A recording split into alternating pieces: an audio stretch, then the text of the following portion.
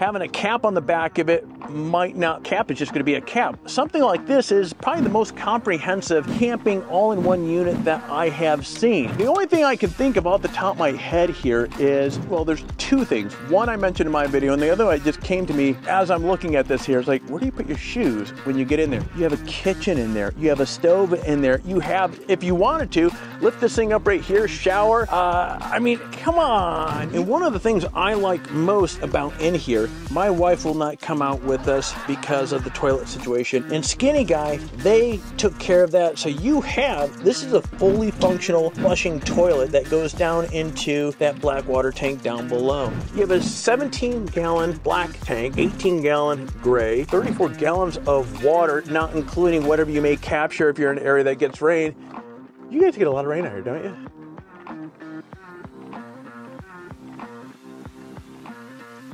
Hey guys, today we're out here in the hot, lovely weather of Texas. We're out here with a guy, Alex Schultz from California. So Alex is out here filming a video over the Skinny Guy camper. Flew all the way out here from Cali to check this bad boy out. So we're gonna actually pick his brain, see what kind of pros, cons we have with this thing, what he thinks about it. So Alex, what'd you find out? Daniel, first of all, brother, thanks for having me out here. Yeah, friends, I'm with 4-Wheel Drive Talk, and absolutely correct. Yeah, they flew all the way from Irvine, California. You know, it is pretty hot out there, but you guys have humidity out here. That's where, yes, sir. I would say, temperature-wise, we're actually a little warmer because we get into triple digits right now. Right. You all, I think, when we came over here, I think it was like 91 degrees, but I think your humidity is really, that's where you guys raise it up. You're Makes like, it feel like 102. Yeah, you're like, here, hold my beer, and the weatherman is having fun with that.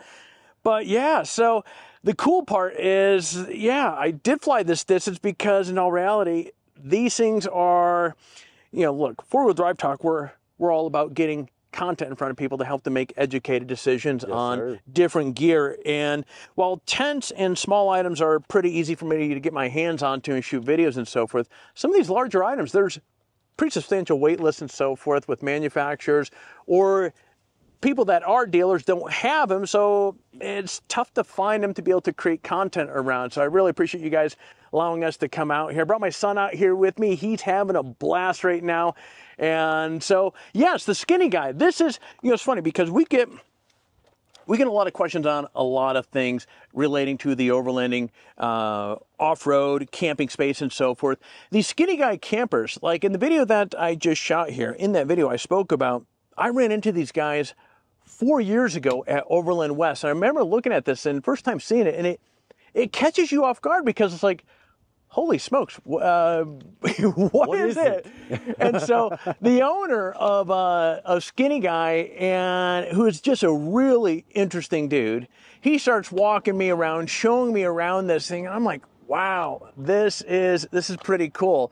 And so 4-Wheel Drive Talk, we featured these a number of times over the years because when you look at the different types of campers or overlanders out there and so forth, we all have our different needs and so forth. And some people, they don't have the space to put a trailer. They want an all-in-one unit to be able to get off grid and be able to go camping. And if you can't have a trailer behind you, an RV is not going to work because that's just, you're kind of, if you can't have a trailer because of storage reasons, RV is going to be out of the question. Having a cap on the back, something like this is probably the most comprehensive camping all-in-one unit that I have seen. And so for me, some of the things that really I dig about this, now on my channel I talk about utility, something having a lot of use to it. When you open this thing up right here, you have that massive space. And it's funny because when I first climbed up in there, I was, even what the owner was telling me, he's like, yeah, this is, you know, yada, yada, yada. I was reluctant to get out on the end. And then it's a little sketchy. Yeah, it is. At first. But that's a lot of weight hanging out there. But these are really, these are some really heavy duty poles. And so he was telling me you can actually hold up to 600 pounds cantilevered out there, which is a ton of weight. But do you do a lot of camping yourself? We do quite a bit. I'm not gonna say a lot. If it's me and the kids, it's the rooftop tent. If it's me and the wife, it's probably gonna be a cabin. Yeah, yeah. Got to have the necessities for her, but we get out. And Do you guys even get cold winters out here?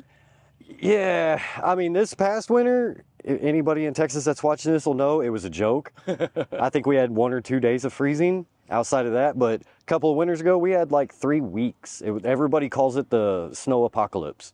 It was ice every day. It was horrible. In Texas? Yes, it was miserable.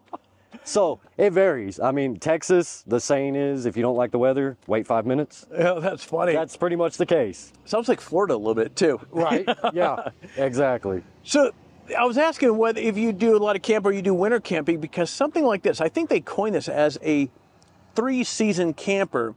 But it's funny, because we camp all year round. We're going out all year round. Something like this, I think in states like, California, we do get, especially with where we go, we do get some snow in the higher elevations and so forth. Right. But I suspect in a lot of the southern states that just have a cold, just dry, cold. Yeah. Yep. This is going to be a rock star. I'm curious in terms of actually, like a lot of rooftop tents. If it's going to dump like 4 feet of snow, something like this, you might want to do the cabin on that one. There you go.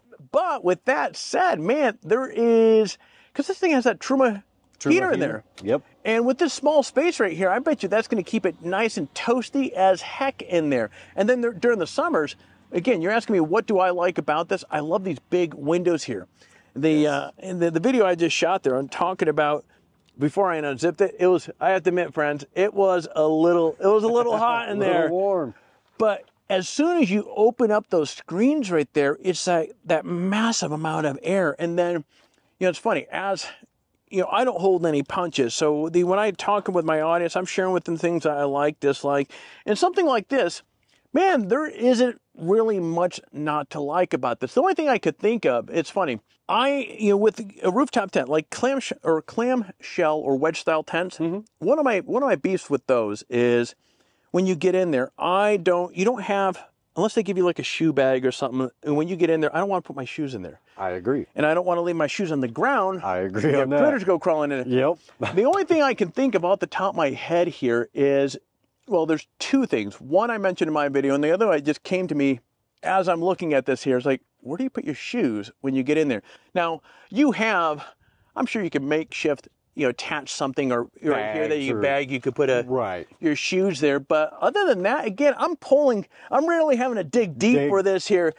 The only other thing that might be a con for some people with this is you do have limited amount of storage. But when you start diving into this, you have storage here, you have storage there, you have storage there, you have storage on the backside here. There's a lot of storage inside of this thing, and not to mention what's in the back. The entire 12 to 14 inches back here, you have a tremendous amount of storage, I think, in my opinion. Now, everybody's needs are going to be a little bit different, but the amount of people, and so that's another thing that excites me about something like this.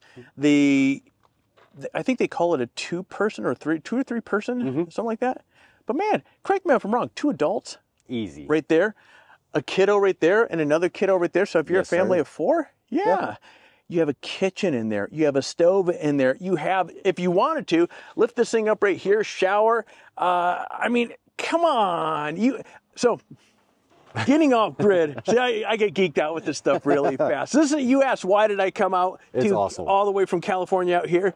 You have a camper here so this is where I get it. I understand people's excitement and curiosity with something like this, because not only do you have all of that stuff inside of here, but you have, when you think about it, I said something similar in a video that I just shot about this thing. When you get off grid, what determines how long you can stay off grid is the supplies you have. Supplies, water. Yeah, water. Food. So, friends, if you're not familiar with this here, there's a gutter system that goes around the perimeter of this tent, and there's a couple ports here, or hose outlets here, that you can take that water, run it right down into this right here. Boom. Come on. Now that water is going to go into your tank. And as I understand, you can actually get a filter system with this that you can filter it, and there's even a UV that's going to zap it even further. That way it's potable water. Yeah, you can cook, shower, do whatever you want in there. So now you have that. Sir. You have the water situation. So that extends even longer your time outside. You have that big old 190-watt solar panel hanging off the back end there. And actually, this is the part that I was chuckling about a moment ago. As it is, this right here creates this awning. An awning. This space right here. But also, technically, this big old storage, or I'm sorry, miniature solar awning panel. Even further out. Yeah, this is really cool. I bet you can even put like half walls on here to create like a changing room outside. It does have a track system on the sides right here that I'm sure some of the annex rooms, some of the different brands would slide into. So you could make an annex room back here. That is so cool. Again, the utility and the different uses with this, and just again, the amount of everything that they put into this here. And there's a mercerator. So again, you have a 17-gallon black tank, 18-gallon gray. Yes, you have 34 gallons of water, not including whatever you may capture if you're in an area that gets rain. You guys get a lot of rain out here, don't you? Yeah, it depends on where you're at in Texas. Yeah. Texas has I always tell everybody, Texas has everything that the U.S. has. It might not be as grand, but we have desert, forest, beach, mountains. So it depends on where you're at in Texas, but we do get quite a bit. That's super cool. Yeah, well, that's, frankly speaking, that is, when you look at the side of this thing here, it's big. So, yeah, what more can you want out of a all-in-one camper? So somebody wants to get out of work on Friday, not having to worry about hooking up to any sort of trailers or this or that, just get in, drive, and setting this thing up. So what's funny is, I set this thing up here. It was the first time I've ever done it. And I think on their website, they say you can set this up in 2 minutes.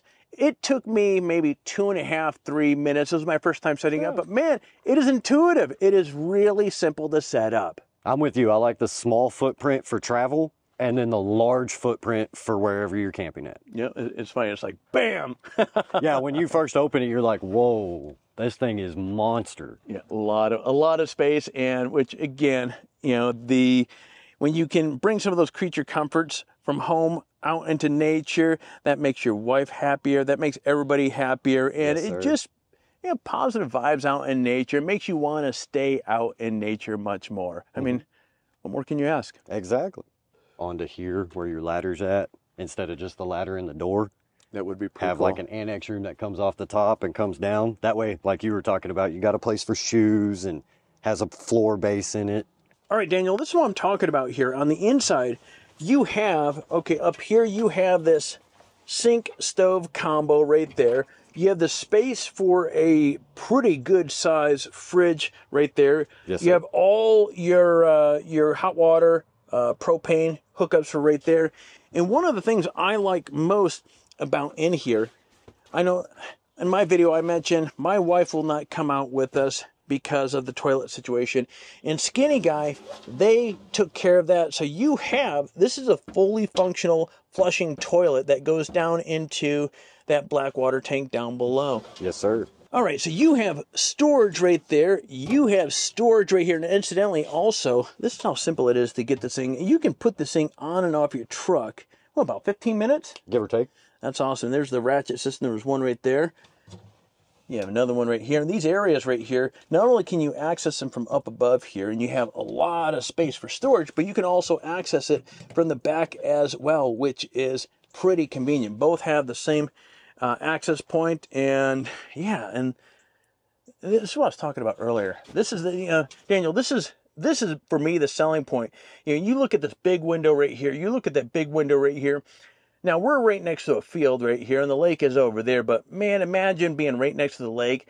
You wake up looking out at the lake right there, and that you just know how amazing the air is going to smell. This is really quite roomy. And how tall are you? I'm 6 foot. Yeah, and so this